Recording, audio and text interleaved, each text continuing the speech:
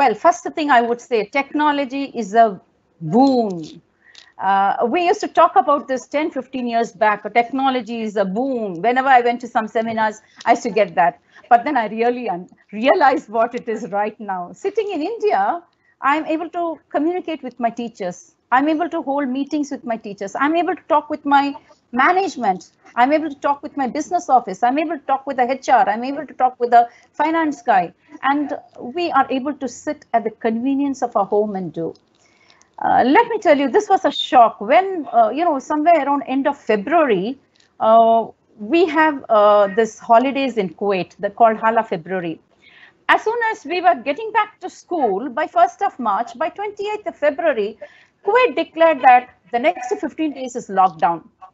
And well, let me tell you, I was not at all see. In fact, many others also thought, okay, in 15 days we are going to be back to school. That's all. We never realized that we are going to sit now. It's going to be nearly 4.5 to 5 months going to sit at home. See, that's a total change when we realize that after 15 days we are not going to come back, and another month. After 1 month, another month. But then, what are we going to do? What is going to happen to school? Schools were the first to be closed in Kuwait by end of February. And we also had the plan of opening up grade 10 and 12 current batch on 1st of March. How are we going to open when the schools are closed? And we were not prepared at all. Let me be very clear, we were not at all prepared. Teachers were not prepared. We didn't have a system. We didn't have a model that we could use. What we did is on March 3rd, I was in India. Okay, we said, let us come on Zoom. The only platform I knew at that time was Zoom. Let me be very clear. So I created an ID for me, and we came on the platform on Zoom with the higher class teachers.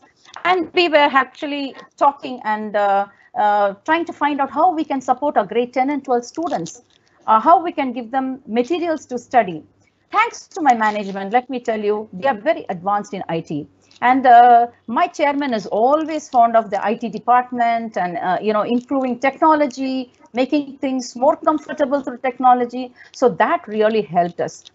Before we got the MS Teams, we were using the Zoom, and we have this portal called WAM app, through which we were able to prepare the materials for grade 10 and 12. It was like, we had two things to look at. Like many schools were following the blended, like they follow the blended classroom, we had to choose between the synchronous and the asynchronous system. So we chose the asynchronous system, where we were sending materials to the kids of 10th and 12th, where they can sit and learn, like the heuristic model of teaching, learning in their own pace, at their own time, in the houses. And later, when we got this MS Teams from the management, thanks to them again for giving us that opportunity, we had a great challenge in front of us, because we did not know whether teachers are capable of handling online teaching. They were not trained. We don't know how to give the training. All this was the biggest challenge that we had. But then let me tell you, and hats off to my teachers and to the teachers throughout the world, I will say, who have raised up at this thing, and they have done phenomenally great training. They have not only that, but everyday classes were geared up. The PTMs went on, the one-to-one meetings went on, the orientations happened, and technology, as it was getting handy, and what I can say, and the teachers getting used to it. What they did, they started being comfortable, and there was a genuine interest from their side to explore further in learning online. So now I will say this is what we are doing through so many webinars, going through free, programs on understanding IT and getting into various departments to really equip themselves further for the coming after post-COVID. And amazing technology. And this helped us so much to connect. Although I will say it will not replace, this can never replace a teacher. A technology definitely is important, but it cannot be a replacement to teachers. The emotional connect, the eye-to-eye contact, the bonding, this and all cannot, the intimacy between a teacher and the child, this cannot change the technology. See, I may project like being healthy right now here, but am I healthy from inside is very important. So how does this happen? Of course, everybody have their problems, but now with this change, this unprecedented changes that is happening, it has become very stressful for many, not only the teachers, the parents, the students, and the community at large. Everybody are stressed because we have not seen this kind of a situation at all. We are sitting in a house in lockdown. We can't even open the door and go out. So that is the situation, especially in Kuwait. So actually, our teachers have been sharing a lot. They are busy with the online classes, as we said. Coming to a school and doing a physical classroom is less challenging than online classroom. Let me be very frank. I'm sure the teachers will agree with me. When they came to the school, they had a specific time. They walked in at 7 o'clock. They walked out at 1:30. They took care of the household chores. They took care of the children. They took care of the children's studies. They took care of the spouses and their whatever they had to attend to. But now, sitting at home, actually, we, the corporate people, we have actually got into the space in the privacy of the homes. See, when, for example, I am going to my husband's office, I have to maintain the decorum. I cannot talk loudly. I have to wait outside to meet him. I have to write down that slip to say that I have come to meet him. And there's a protocol. But when the corporate has invaded our homes, what are we doing? We are in a lesson. We tell the babies, no, no, no, go. The child wants water. No, no, go to the kitchen and have. We show, and we have invaded their homes. But what is happening? They are adjusting with us, and everybody at home in the kitchen, the cooker can't make a noise. But you should understand, this is not your office; it is your home. So these things are very important. Let me tell you, at one point, one of the Muscat principals shared with us last week. So it was a Malayalam class for them. The Malayalam teacher, the teacher was teaching Malayalam, and he wanted everybody to come on the video to show the faces and just say a hi, give a something. And this child, it was a 7th grade child. Didn't want to show herself at all. And then after a lot of coaxing, because the sir had asked to come out, she opened up her video, and what the teacher saw? She had her baby brother on her lap. She was taking care of the baby brother. She was studying. She was feeding the baby brother because mom and dad have gone to work. You see the stress level of the child. You see the commitment of the child. So this is what is happening. The same way our teachers, they are teaching. They have the small babies at home. The baby was sleeping, she started the class. This is for everybody throughout. And the baby woke up and is calling the attention of the teacher to just see her situation. Hats off. The teachers are the heroes of today with the online learning. I salute all the teachers in the world for their contribution to this emergency period of education. The best person to make it interesting and interactive is only in the hands of that particular teacher. What I do in my classroom may not apply to the next classroom. So, okay, for example, I'm a teacher who is teaching English.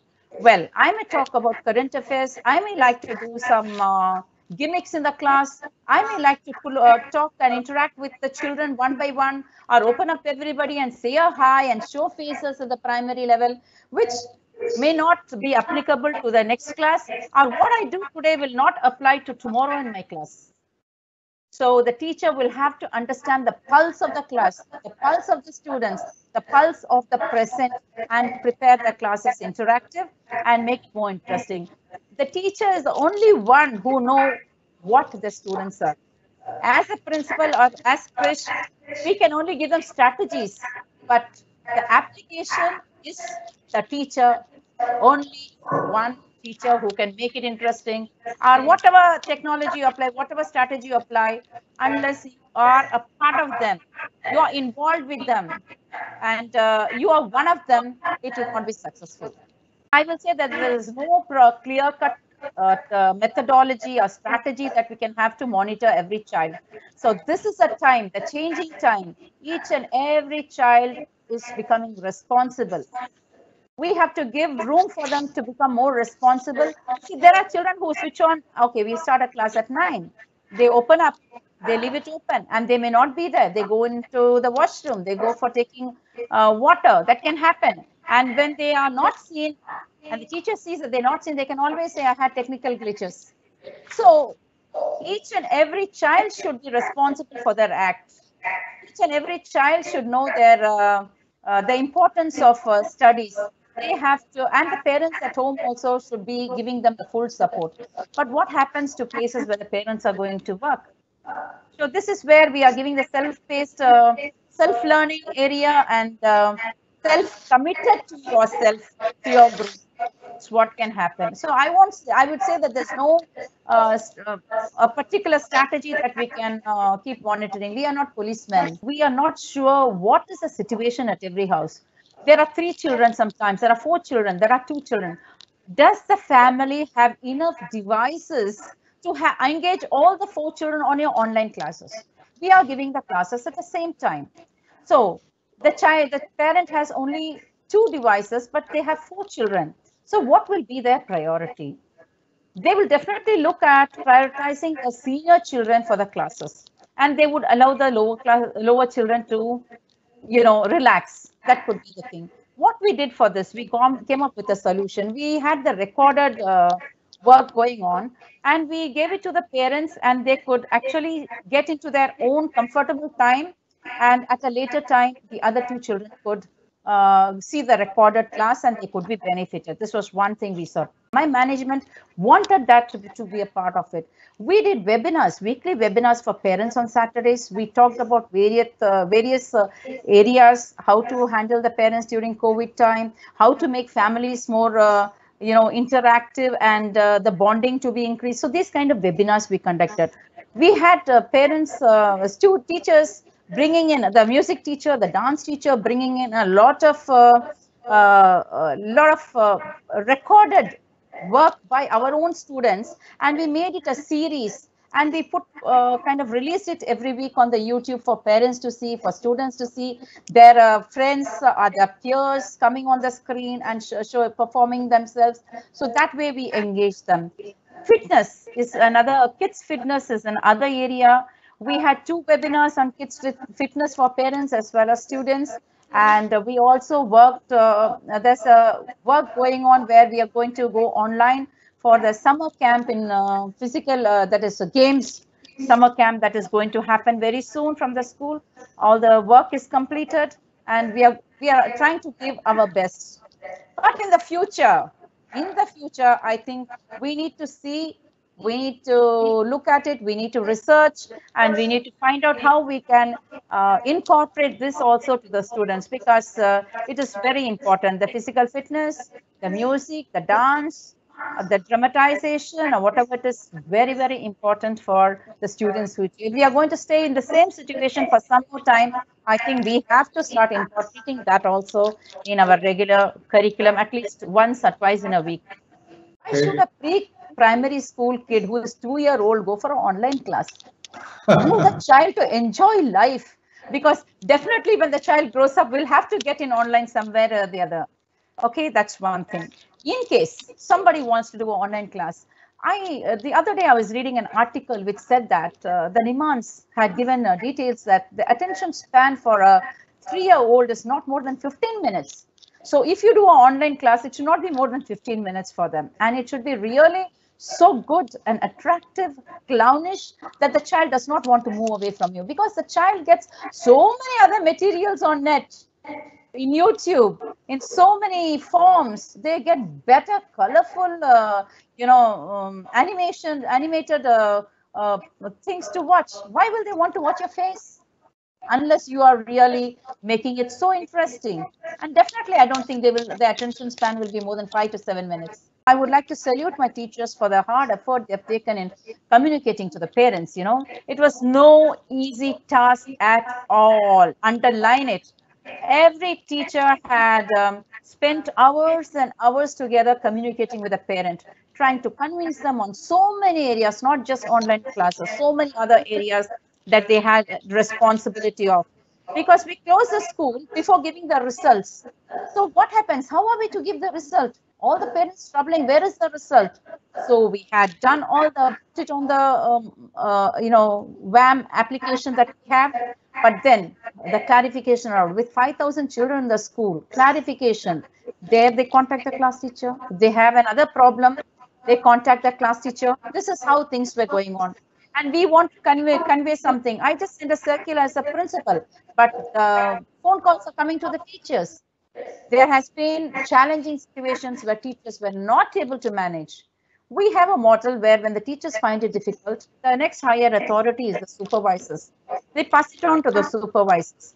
Further, if there is still a problem, it moves on to the vice principals. And the vice principals, maximum, they try to convince and finish. But however, I always ask people to shoot a mail to my office.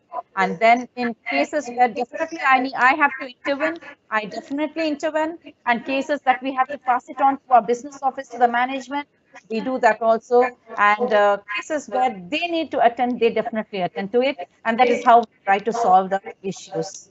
We have a counseling cell. We have like me, and there are vice principals, there are supervisors. So if anybody want to talk, they are always open to pick up the mobile and speak to us. I've had so many teachers who spoke to me. I've had students who spoke to me with the problems. It may look silly for me, but from their point, it is very, very, very important. The mental health being is very important right at this moment. We need to support them with these kind of things. And we spoke to them, we counseled them. Whenever there is a need, we talk to them, and we try to do our best by our words and the empathy that is required at that point.